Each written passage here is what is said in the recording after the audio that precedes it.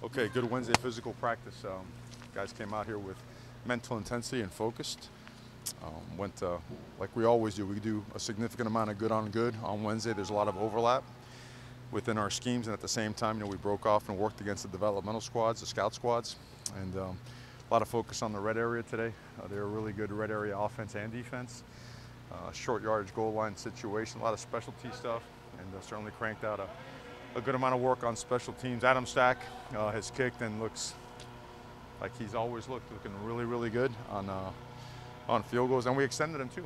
We had him kick from 40 yards and out, and he did a really, really good job. So all systems go there. And open questions. How do you balance the good on good with getting what you need out of it without getting hurt and tiring the guys out? No doubt. On Wednesday, the first thing you do is when we do our own indie run periods, we'll go half line run.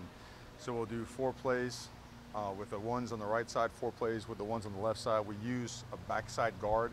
That way we could run our gap schemes and prevent any roll-ups on the backside tackle. That's usually the injury that comes with the gap schemes.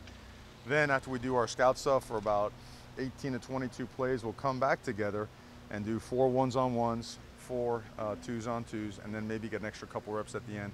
And then today at the end of practice, it was more, the perimeter stuff. We ran 2-minute drill against each other, 1s-on-1s, 2s-on-2s. That's what all the hoopla in Holland was about out there. But Who won? well, you know what? The defense came up big today in 2-minute drill. Did a heck of a job. But it was really competitive, and that's what you want out of the drill. You want to work speed on speed, and you want to make sure that we never lose sight of just competing in the whole iron sharpens iron mentality. I know this is something that you touched on a little bit on Monday, but is this kind of sort of the matchup that Jordan Scott's built for, kind of that heavy? I think the way we run our defense, he's built for all the matchups that require, taking care of the A gaps. He's certainly a big, explosive, imposing guy. He's done a phenomenal job in the run game. I think he's undervalued in the passing game sometimes. You don't hear his name much, but he gets so much push in the pocket that it prevents the quarterback from stepping up and allows the edge rushers to get there. So we all know how valuable he is, and I think he's been training, he's been working hard for, not only what he's been doing, but also for, conference games. So he's ready, he's prepared, and excited to watch him play. Speaking of Jordan, finish this sentence. Jordan Scott most likely to ...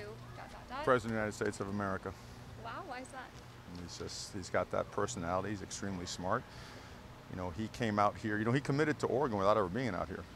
So he's a guy that he works on faith and on his gut and his feeling, and he immediately, he was 365, 370 pounds. I think a lot of people doubted him, and all he did was go to work and shed the weight and become a freshman All-American and do exceptionally well in school as well. So he's a get-it-done guy, and his personality is one that people gravitate to him because he does the right thing. So I said president, huh? Well, does he get my vote? Oh yeah, without a doubt, without a doubt. I think he'd. I don't think anyone that knows him wouldn't, because he stands for the right things. Jordan is made of the right stuff. His upbringing is, the way he is a testament, I should say, to his upbringing, and you just don't ever see him flinching from doing the right things. How do you feel about the other guys on the interior of that defensive line? On our defensive line, Austin has had a really good, minus the penalty, and he knows he can't do that, but he's really played just really good football for us. And Jalen's so versatile. Jalen's played inside, he's played outside as an outside linebacker, he's played a 4-down defensive end as well. He's more than just an edge rush guy. I think people mistake him for, he just kind of comes off the edge and he's able to beat people with speed. Jalen has great power, and he uses his hands extremely well. So you'll see him get underneath tackles, see him get underneath guards. He'll play the 2-eye sometimes, get in the A-gap and play and kind of hold up there as well. So he's done really well. Gary has done a really good job. Gary is learning how to get his feet in the ground and coming out of his hips and playing with power. He made a couple really big plays last week, controlled the line of scrimmage, controlled the offensive lineman. So I think just a combination of all those guys. Popo's played a little bit. He's coming around. Carlberg, Drayton, has another guy that, in camp it showed at the end, him and Gary were both coming on. And I think in these first 3 games, you've seen some pretty good productivity from them. So we expect those guys to factor in on Saturday. Last year in goal line situations at Stanford, they really took advantage of their height outside, running those goal line fades. Is that something that you guys were working on when you're talking about the red zone stuff? Oh, absolutely. They do it very well, right? They got us last year a couple times. They just kind of lined up and pitched the ball out there. They did it last week as well. It's what they do, so you have to be aware of it and you have to be able to stop it. What do Diamador and Thomas Graham have to be able to do to stop that type of play? Be physical. I mean, whenever you play against Stanford, you have to be physical. You have to be focused because it's not just about playing hard. It's not. It's not. I think people confuse that all the time. Oh, we're going to go play hard. Well, you better play hard. You better be focused on what you're doing. You better know what you're doing, and you got to keep chopping. You got to keep chopping. I think a lot of times teams are young and they start worrying about, hey, we're playing. Wow, look at the scoreboard. Wow, we're going to win this game. And when you do that, you go sideways. You deviate from what you're supposed to do, which is stay process oriented. And the mental intensity has got to be cranked up. And that's been a huge point of emphasis for the defensive backs all week. See a little, you'll be able to see a lot. If you start letting your mind wander and see a lot, you won't see it very well. So discipline, discipline, discipline. Coach, the last three games in the non-con, you mentioned there's a bit of a personnel disparity, so good on good was even more important than it typically is. Now that you've got a team that you match up well with talent-wise, have you seen a change in energy or juice at all in these practices? I like to say yes, but we bring a lot of juice to practice. We do, and it starts with how we come to meetings in the morning. And if you come over there upstairs, you think there's something going on because there's intensity behind it, there's energy, there's a lot of passion for this game and for the development of our players within the walls of this building, and that carries over to the locker room, it carries over to the field. The leadership and the leadership council have done a great job taking a hold of this thing and making sure that practice is approached that way. Understanding that you have to be able to win out on Tuesday, Wednesday, Thursday, Friday to have the best chance for success on Saturday. So that's been the approach, and we've been relentless about it.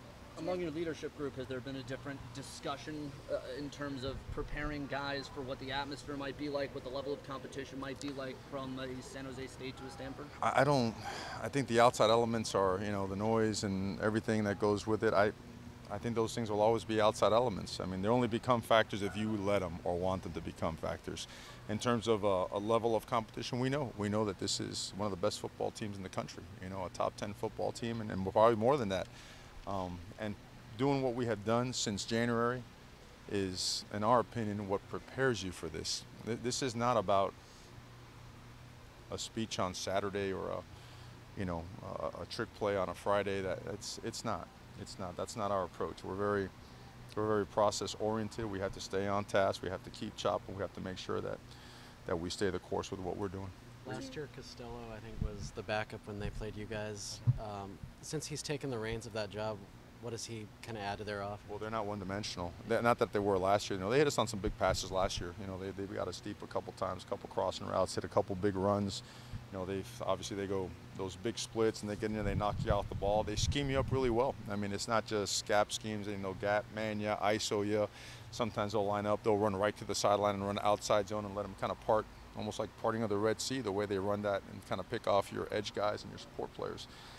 But what you see this year is that, they, like against San Diego State, the run hadn't generated what they usually do, and they started chucking the ball around. They had tremendous success, and they did it against USC as well. So they make themselves very hard to defend because of what they've done in the past game. Do you have a Schooler update?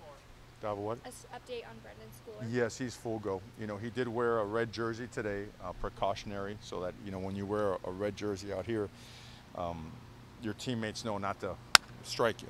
You know what I mean? So he did extremely well. I know he was shook up last game, but by Monday, he was good to go again, and he's practiced really well, so he's full go for the game. Were you guys able to diagnose why San Jose was able to get so much push against your guys' rushing attack and getting that penetration in Well, there? what happened, they had 4 negative plays in the first half, and we thinned out our combinations too much is what happened. We saw some looks that were a little bit different. We felt that we could full zone them and get some hats on hats. And what we did, we were too quick out of the A-gap. So you saw the penetration twice between the center and the guard, a third time between the guard and the tackle, okay, where the backside guard was so quick and backside pressure was coming that the backside tackle had no chance to cut off the 3 technique. So those were 3 of them right there. The 4th one was just a really good play when we were outnumbered in the box. And those were the issues that, were addressed, because we've been really good about blocking movement and knocking the line of scrimmage back. We didn't play up to the standard on Saturday, so we worked at it and expect a better result. Mario, you talk about making Autzen sound like Autzen again. Uh-huh. In the past, coaches have had to sign a waivers because of the noise level, saying they wouldn't sue. It's like an occupational safety hazard. Did you have to sign something like that? Do you know? Are you trying to get me fired up here? What is it? Yeah. It's. I mean, what you just said right there. I hope that's like nationally broadcasted out there today, and that everyone in our state and that's attending the game just hears how powerful that is and how important that is. We know it's an atmosphere like no other. So, have I signed a waiver? No, I don't think I qualify for that. But we are looking forward to playing in front of our people because we know how we think of them. We think they're the best. I know you said you got off schedule a little bit against San Jose State. How important is finding some success on first down on Saturday? Well, it keeps you on schedule. There's like we always kid about it. You have your play sheet. You've got like a really, really vast, wide section here for when you're in 2nd and 5 and anything less.